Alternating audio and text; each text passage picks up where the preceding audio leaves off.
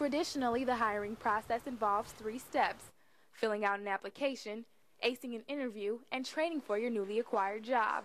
But nowadays, many applicants, like 18-year-old Dejan Cross, aren't making it past the first step. None of the jobs hit me up, and some of them I didn't fill out like 2-3 months ago, and I call them and they'll say that, we only check out applications once a month. Cross's difficulty finding work now compounded by a new statewide record for unemployment. It took a tremendous leap in the month of May to 8.5%, and it's the largest single-month jump in nearly 25 years. While the jump is substantial, the CEO says it's too soon to be alarmed.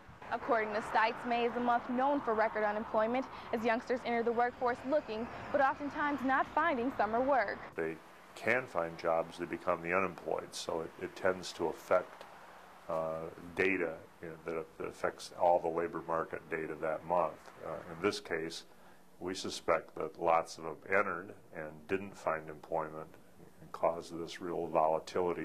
Stites says he'll have a better understanding of what the record increase really means when June figures are released next week. Until then, he has a few strong words of advice for Michigan job seekers. Hire me because I'm a good worker, I'm a people person, I can show up on time. Those don't mean anything.